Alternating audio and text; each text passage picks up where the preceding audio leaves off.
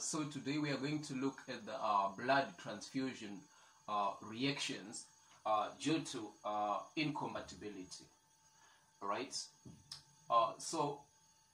these reactions can be grouped into two major groups, the hemolytic and non-hemolytic. Okay, let's start with the easiest, that's non-hemolytic. So you can see this within a few minutes to hours after blood transfusion, right? And it's characterized by fever, itching, and difficulty in breathing. Okay, so let's go to hemolytic. Hemolytic can be further classified into acute or delayed. Acute can be seen like few minutes after transfusion, and is characterized by a rapid hemolysis, and the symptoms are fever, high heart rate, low blood pressure, bronchospasm, red urine, chest pain, pulmonary edema. Okay, so let's go to delayed. On delayed hemolytic reaction, right?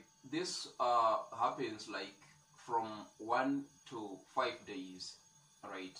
So what will be happening is, okay, so here is our recipient, our patient, and here is the donor. So in this example, you have a donor with A group donating to a patient with B group. So firstly, there is going to be agglutination. After agglutination, there is going to be hemolysis. So this hemolysis is just like bursting of red blood cells.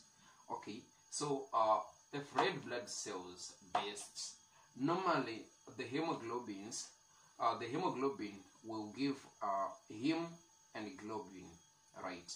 And the globin, these are just proteins. They are further degraded into amino acids and used for other uses in the body.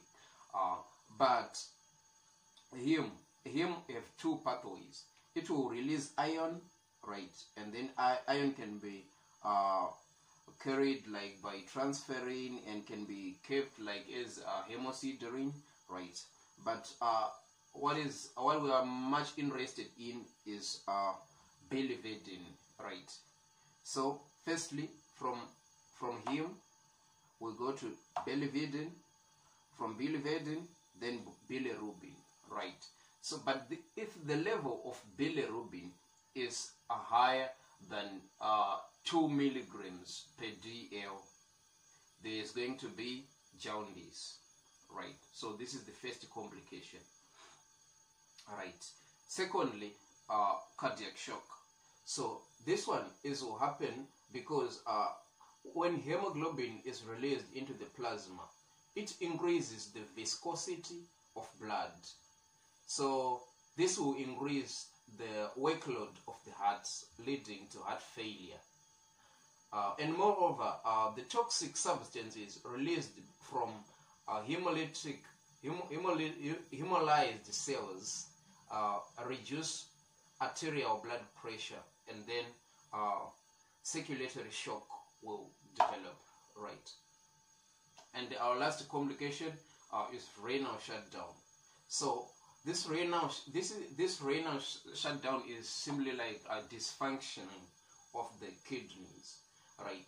So what will happen is, like, again, the toxic substance from hemolyzed cells, they cause constriction of blood vessels in the kidney, and in addition to the toxic substances, along with free hemoglobin, they are filtered through the glomerular membrane and enter the renal tubules. So because of poor rate of reabsorption from renal tubules, all these substances will participate and obstruct the renal tubule. Suddenly, the kidneys will stop functioning and urine will not be formed, right? So it's also called anuria, right? So if this patient is not treated, he or she is gonna die within 10 to 12 days because of these complications: jaundice, circulatory shock, and renal shutdown.